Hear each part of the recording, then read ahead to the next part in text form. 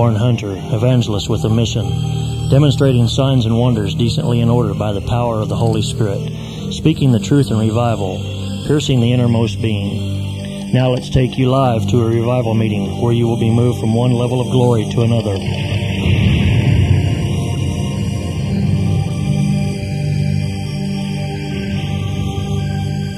This whole revelation about Isaiah 52:7, how beautiful are the feet of him who brings good news. And then we talked about Romans 15:7, how beautiful are the feet of them that bring good news. Amen.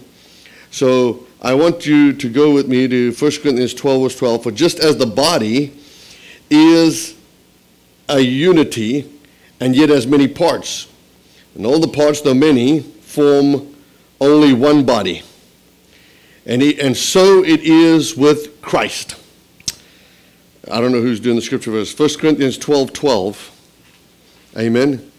1 Corinthians 12:12. Now I am reading from Amplified, but and are the body. So also is, what does it say? Christ, the Messiah, the Anointed One. Who sees that? Now, I can see you looking at it, but I know the way I teach is like, it's sometimes so deep. I need brains to catch up with me right now. Are you ready? I need all the brain waves in this place working. I can tell because I'm about to tell you something.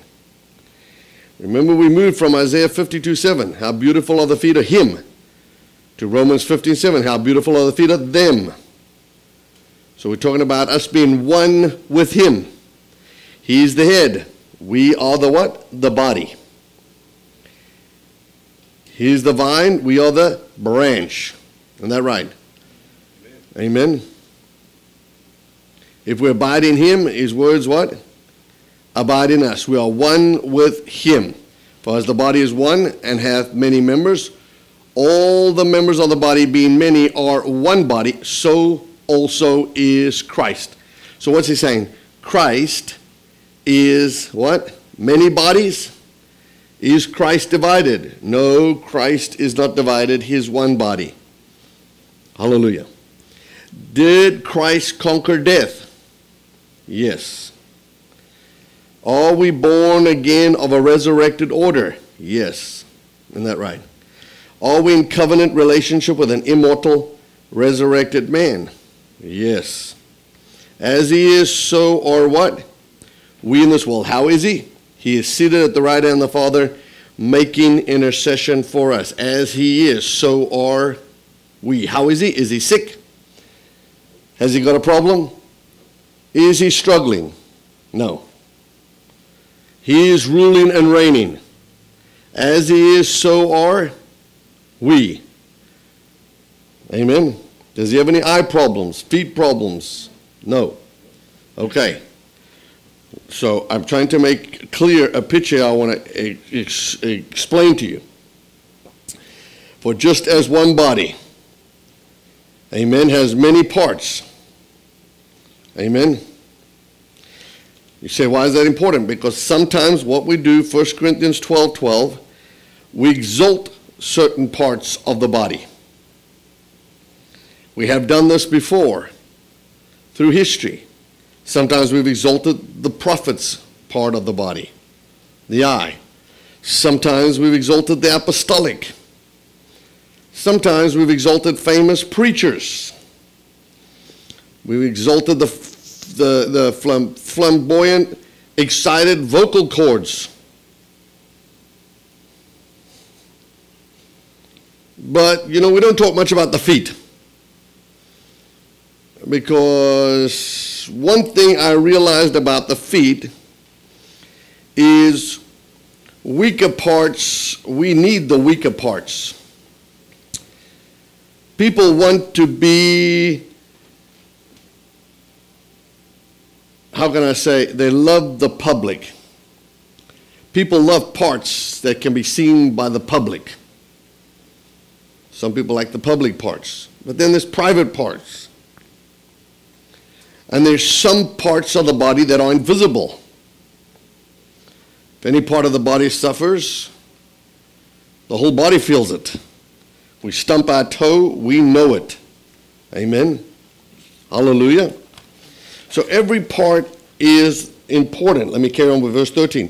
For by means of personal agency of one Holy Spirit, we were all, whether Jews or Greek, we've all been baptized, united together in a one body, and all made to drink from one Holy Spirit. Verse 13. We're all made to drink from what? One Holy Spirit. For by one Spirit, we're all baptized into one body, whether a Jew or Gentile, bond or free. That means slave or free. And have been all made to drink into one Spirit. Now we know there are many ministers who do not manifest the nature of this verse in many arenas, military, politically, socially. They do not manifest the nature of being baptized into one body. I am African American. Just the statement African American to me violates 1 Corinthians 12:13. That's for my black preacher friends who say they're African American. Because I've got a South African passport and I have an American passport, so that makes me what? African American. But am I black? No. So once again, they're not understanding. You've got to learn to understand you're neither male nor female, slave nor free. It's got nothing to do about color. We've all been baptized into Christ. That's explained in Galatians, Colossians. We're all one in Christ. We need to learn to speak from the place of the Spirit. Not project ourselves into certain groups. I am this group. I am that group. I'm of Paul. I'm of Apostle. I'm of the African Americans. Who really cares? Are you drinking into one Spirit? Are you baptized into one body? Are you part of the same family? Family talks, family conversation. We are of Christ. I am of the body of Christ. I am one with Him.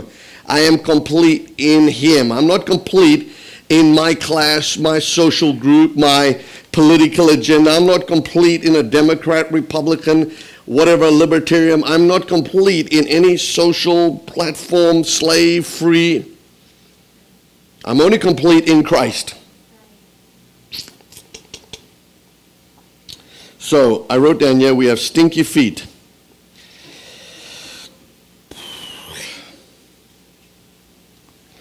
Because we're not releasing the fragrance of Christ, and we're going to talk about that. I'm going to do a message on Sunday called Anointed Feet, but I didn't want to deal with that right now because we got more of an attitude, feet with an attitude. We have feet with an attitude, and you can see it in the body of Christ. It is voiced. Feet with an attitude. But feet are important because they are what is, I wrote you, mobility for divine purpose. We need the feet. The feet is what carried the glory of God. Feet carry the body to the finish line, to the finish.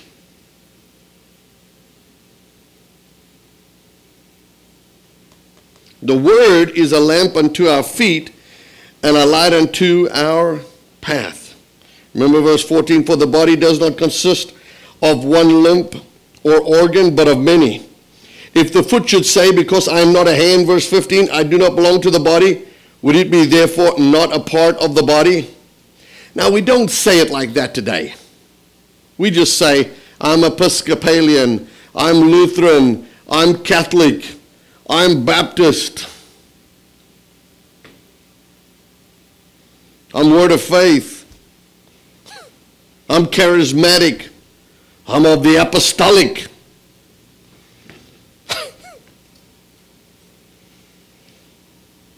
So we're saying that in a sense in this verse. Look at it very carefully. We're just not part of your group. We have our group. Who's with me? We're of the new order. We're of the Reformation order. You know, we're of something. Who's with me? But boy, do we like social groups. Man, are we attracted to trying to find a place to belong. Not realizing all along you belong to Christ. And you really don't need to belong to anybody because you belong to Him.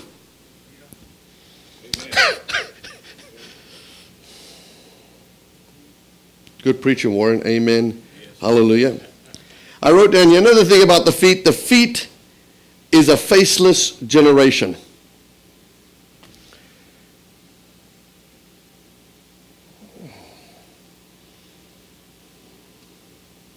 When you run a race, nobody's looking at the runner's feet.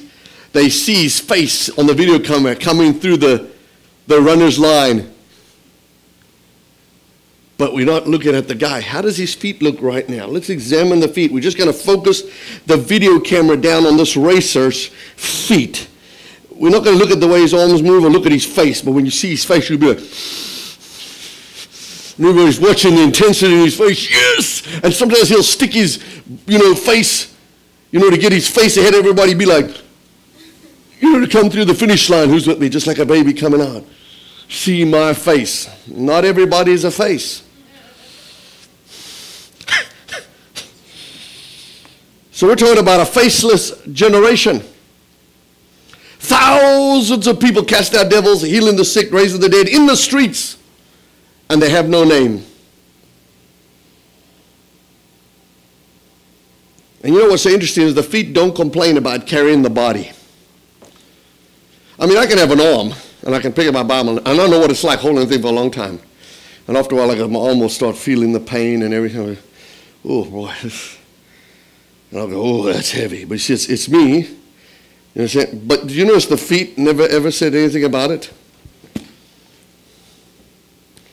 I noticed something about the feet. They don't complain about carrying the body.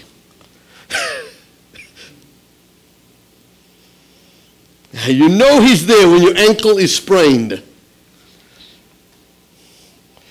Look at Psalms chapter 37 and verse 23. Because I want to talk about death is defeated. It's under your feet. Psalms 37 verse 23. Psalms 37. The steps of a good man ordered by the Lord, and He delighteth in His way. The steps of a good man. So what about a wicked man? Well, they're not ordered by the Lord. They're not ordered by the Lord. The steps of a good man are ordered by the Lord. That's why Jesus just washed their feet. You don't need anything washed. I just want to remove the dust. I want to remove the flesh. I want to remove the inaccuracies. I want to remove all the dirt off your feet. Amen. I thought about it, and Enoch walked with God and was not, for God took him. Enoch what? Walked with God and was not, for God took him. Look at Habakkuk chapter 1 verse 12. Habakkuk 1:12. Amen. Habakkuk 1:12. Habakkuk 1:12 says, we shall not all die.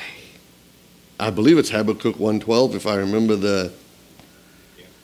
Are you not, O Lord, from everlasting, everlasting, Jehovah my God, my Holy One? We shall not die. We shall not die. This truth is absolute and final. But how can this truth come about? How can this truth really come about? I'm going to read this in two versions for you. I don't know if we have Amplified, but I'm going to take this from the Amplified. I really marked it this way. 1 Corinthians chapter 15. And I want to bring this out very carefully. 1 Corinthians chapter 15.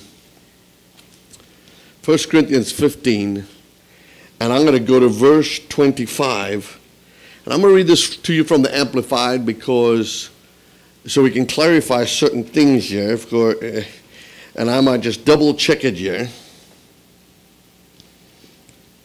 For Christ, And I want to change something here, verse 25. For he must reign. Now I'm going to read this from Amplified. For Christ must be king and reign until he puts all his enemies under his feet. Now we're talking to Psalms 110 verse 1.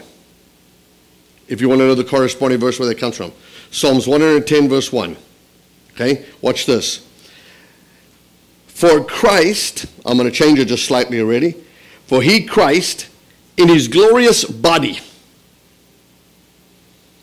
For he, Christ, for he must reign. How's he going to reign? How's he reigning? He's reigning through you and me. The kingdom of God is within us. His rule and reign is manifesting through us.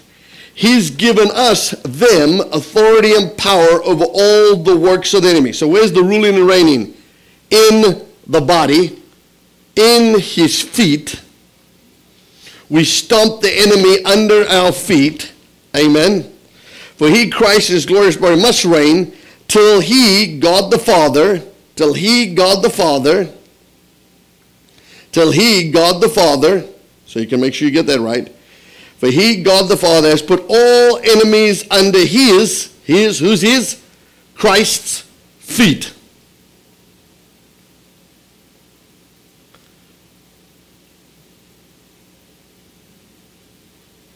Okay, go back with me to 1 Corinthians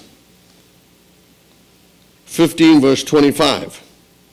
For Christ in his glorious body must reign till he, God the Father, have put all enemies under his, Christ's feet. Who's Christ's feet? We are. Now, we need to know this. We need to realize that we're going to walk out immortality. I did a series, it's on Sprecher, it's called Walking Out Immortality. Walking out immortality. Not just being, we can talk about immortality, but when we talk about this part, we're talking about walking out immortality. Are you with me? We're talking about walking out immortality. That means talking it, walking it out. Hallelujah. Amen. The lost enemy, where we at? Verse 26. The lost enemy to be subdued and abolished is death. The lost enemy that shall be destroyed is death. For he, I'm making sure I get this right. For he, the Father, God, saith all things are put under him. Verse 27. For he, the Father, has put all things in subjection under his, Christ's feet.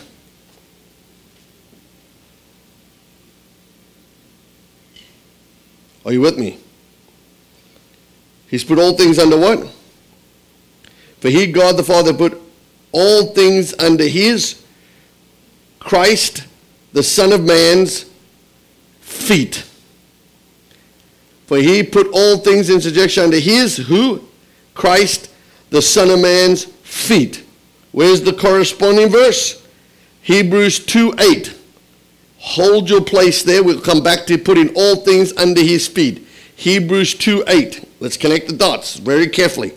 Because people don't connect the dots, so they don't get the revelation.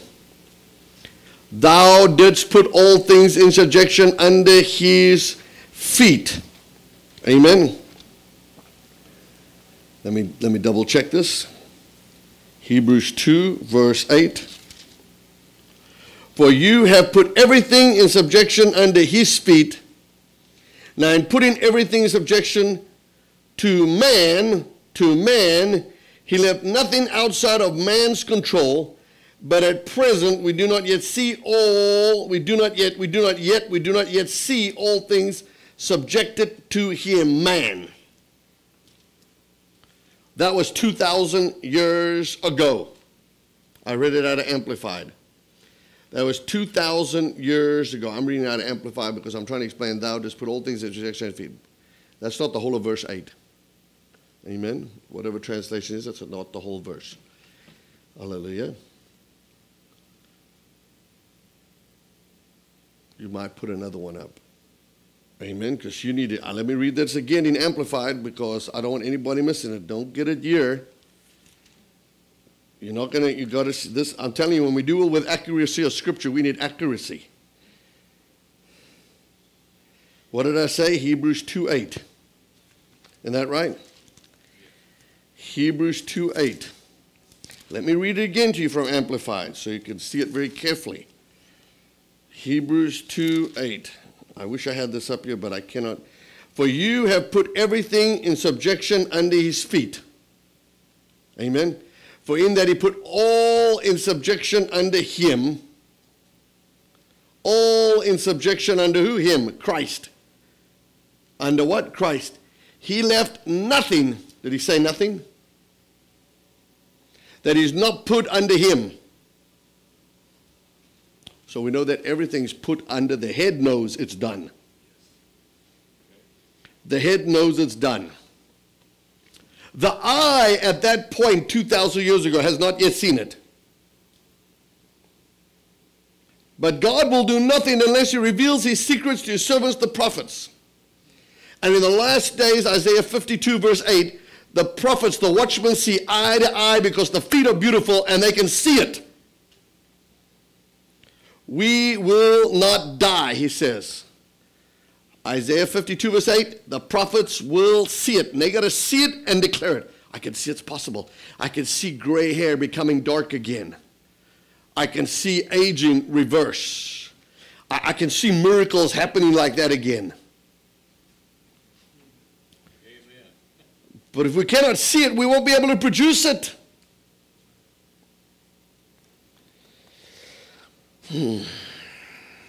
Okay. Where am I at? 1 Corinthians 15, verse 25, 26. I said what? 27. 27. For he, God, hath put all things under Christ, the Son of Man's feet. But when God said, all things are put under him, Christ, it is manifested that he, God, is accepted, which did put all things under him, the Christ.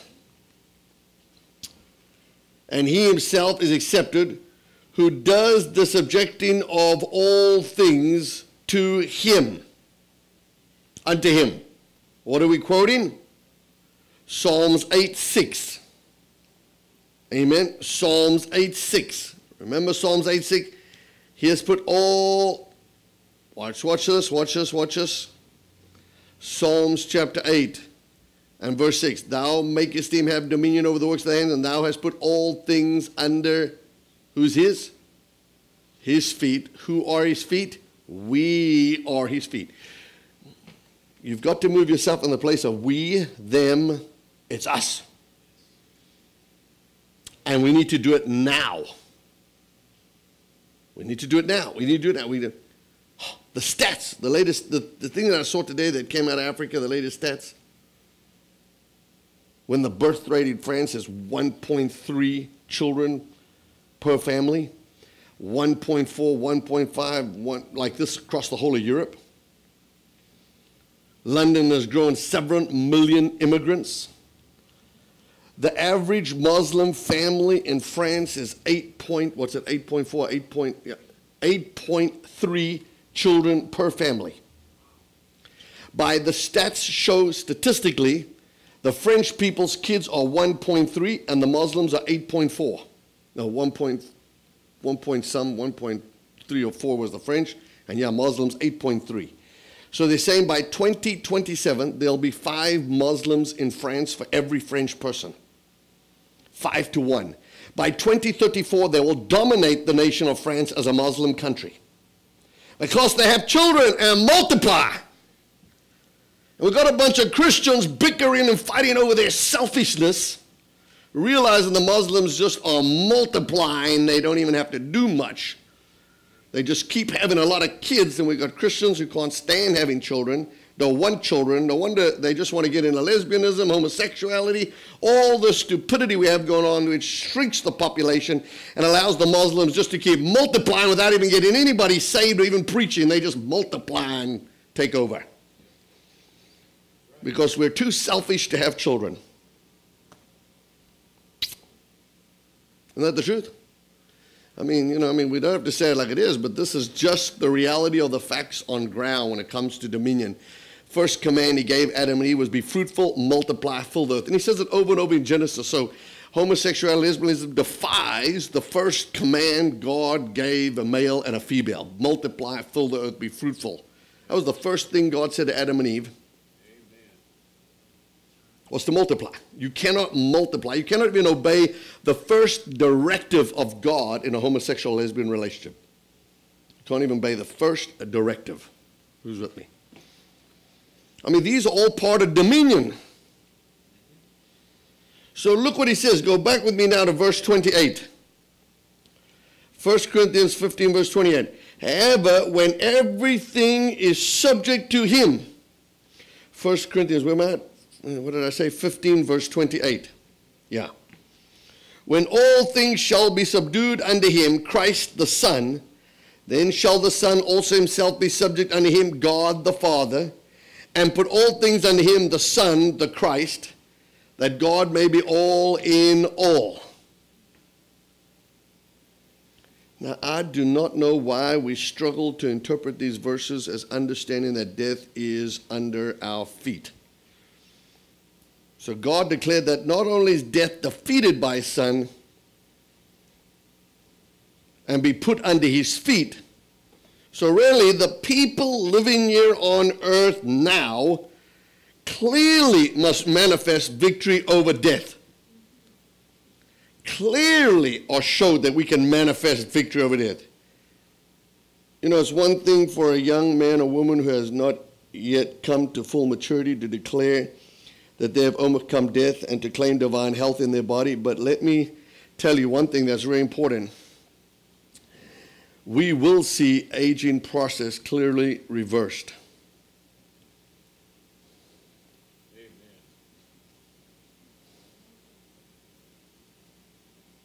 The process will be reversed. And I can give you scripture after scripture for that as well. The sun moved backwards with Hezekiah. When I had that experience of in that dream all night long with God, and I preached on that, I saw literally when it was finished, he was like 10, 15 years younger, Hezekiah, after the clock moved backwards. I believe that gray hair can regain its life and color.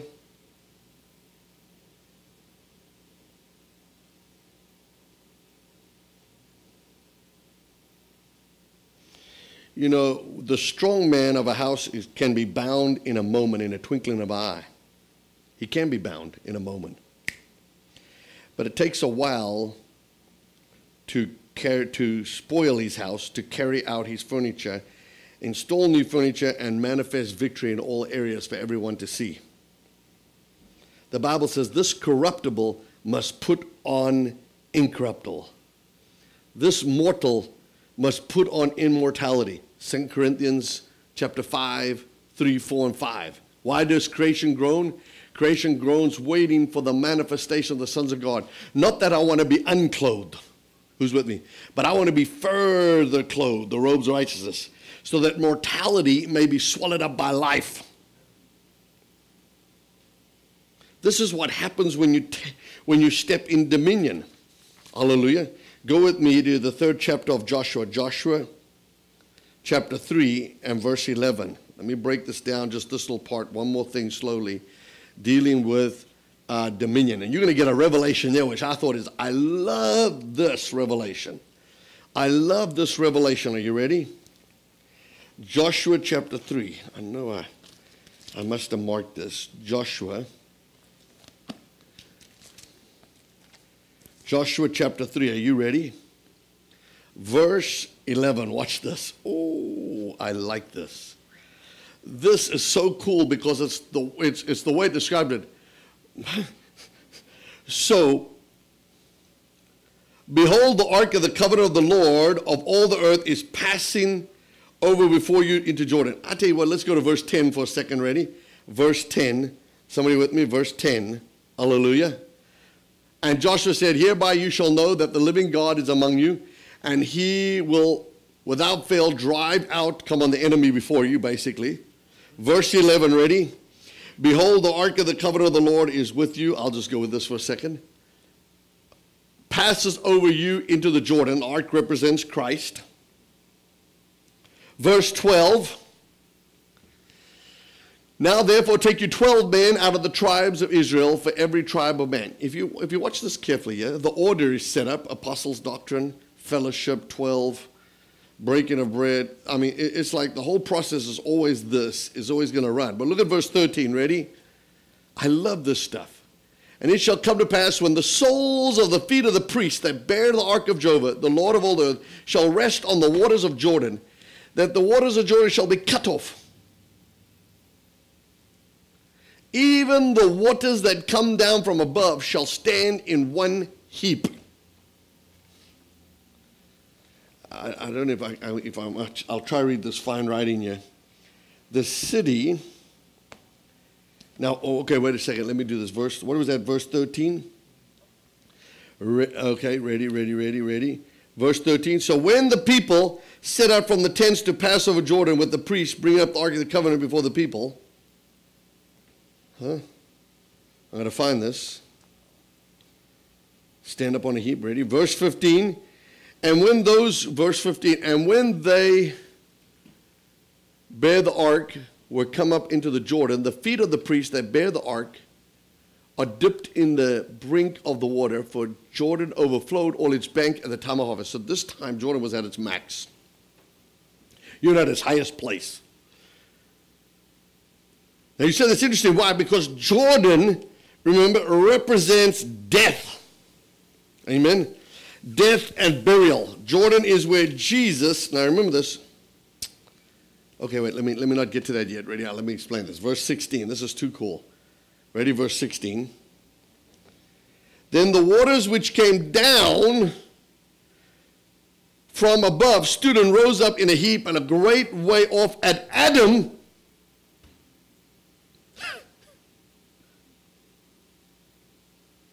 So I looked up, okay.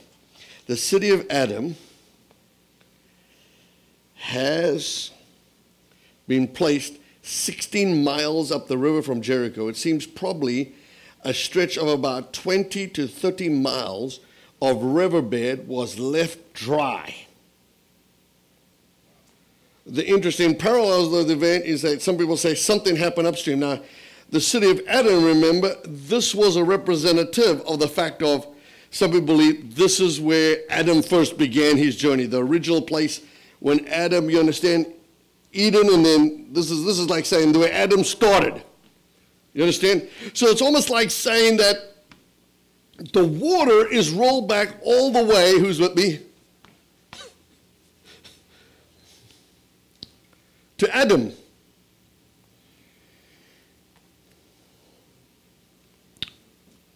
that what it says? Yeah. Yeah, on dry ground, the people passed over, and while the Israelites passed over, verse 17, on dry ground, the priests who bore the ark of the covenant of the Lord stood firm on dry ground in the midst of the Jordan until all the nations finished passing over Jordan. What's so funny down here is it actually says that in other writings, I wrote this, I saw, this is Jordan, blah, blah, blah, blah, blah. I don't know where she gets this from. F. Davidson. This is Joyce Meyer's research, basically saying that it dried up for like 10 days or something like. This took a while. Who's with me? They gave them time to get across. And they're on dry ground. Hallelujah. Until all the people passed clean over Jordan. What a day. The waters were rolled clear back to Adam. Rolled back until the feet of those who bear the ark of God, his glory and his presence, were dipped into the Jordan and came to rest on dry ground. Now we know that the river Jordan, like I said, is symbolic of death. Jesus was baptized here, showing the death, the burial as a resurrection. So there's no way to enter into the fullness of the inheritance until the river had been conquered. you understand? They couldn't enter into the fullness of their inheritance until the river had been conquered.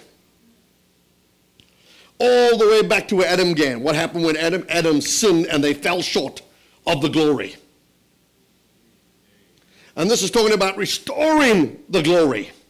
What did Adam have before he sinned? Immortality. So the water is rolled all the way back to Adam. Or somebody coming, saying, you got to look carefully, you got to see. You understand? It goes all the way back to Adam. Ready? They did not cross Jordan at Kadesh Barnea to spy out the land, like to partake of the first fruits like they did before. We do not have to die completely to self to get the baptism of the Holy Spirit and partake of the first fruits of the Spirit. Oh, let me make a statement. Are you ready? We do not have to die completely to self to get the baptism of the Holy Spirit and partake of the first fruits of the Spirit. We do not have to die. We do not have to die completely to self, to the self-life, to get the baptism of the Holy Spirit. While Peter preached, the Holy Spirit fell on Cornelius' household. Do you think after all of Cornelius' household talked in tongues that they walked out of that experience? Yes, you know their lives' impact, but do you think they all walked out instantly holy? Instantly? Yes, they've been made righteous. We just shared the example this morning about Philip preaching. And Simon the sorcerer. He believed and was baptized in water. That represents death to self. He could have been baptized in the Jordan River for all we know it. Come on. And believed Philip. But my God, when Peter and John came and the Holy Spirit came and he saw through the laying of hands the power of the Holy Spirit, he wanted to buy it. So something in Simon the sorcerer's heart was not totally right. Do you think that you have to be perfect and be totally dead to self? No, let me say it again. You do not have to die completely to the self-life to get the baptism of the Holy Spirit, partake of the first fruits of the Spirit. But Jordan represents death. Death to selfishness. Death to self-righteousness. Death to self-security. Death to, how can I say, self-protection. Self-reliance. Self-centeredness. See, there's a key right there. To come into the land promised. Death to self. A defeat of, when we do this, there will be a defeat of natural death. There has to be a priesthood. We are kings and priests unto God. There's got to be a people whose feet is washed, whose feet are holy, whose feet can cross on dry ground, and can enter in the fullness of the inheritance that God has for us. This is a glorious body that have glorious feet. They are connected to the order of Melchizedek and have better promises. Hallelujah. Something very powerful. Something very powerful is happening.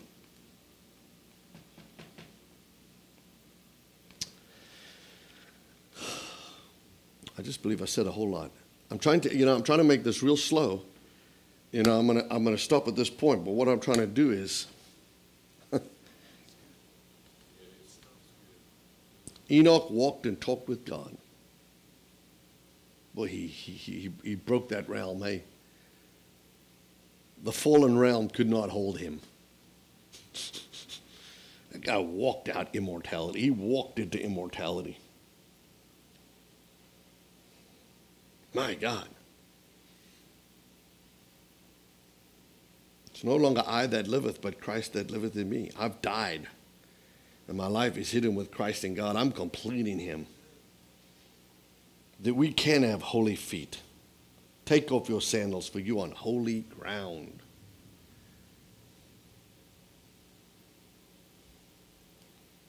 Amen. That's why we're seeking for glory, honor, and immortality.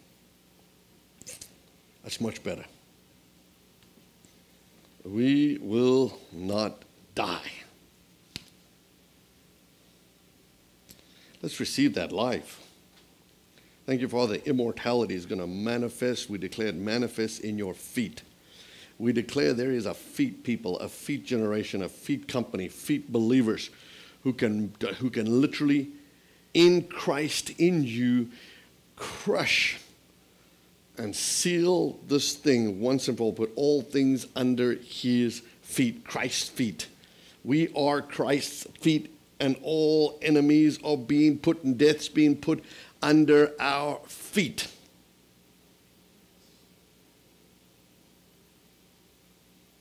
Hallelujah. I decree it. Amen. I decree it.